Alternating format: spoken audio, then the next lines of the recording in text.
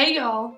The holidays are approaching fast, and as we see our temperatures drop, our environmental impact is definitely jumping up. In fact, during the holidays, Americans produce 25% more waste. In Fort Collins alone, residents normally generate 4.86 pounds per day, but during the holidays that means 6 pounds a day per person. And with a booming population of 161,175 people, Fort Collins alone generates almost 1 million pounds of festive trash a day. In the US, annual trash from gift wrap and shopping bags totals 40 million tons.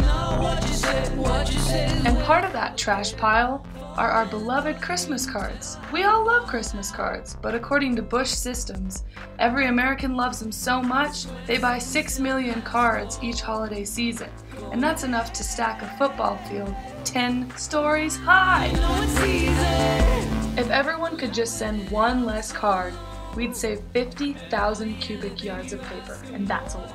And where you find a Christmas card, you'll probably find some ribbon.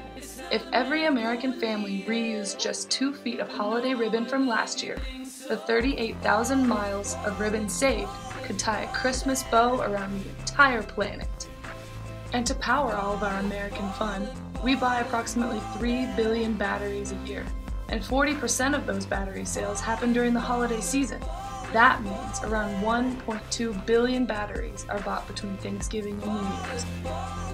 So, then it's out with the old and in with the new, right? Well, the old needs to be recycled the right way, and if you want to learn how, listen on.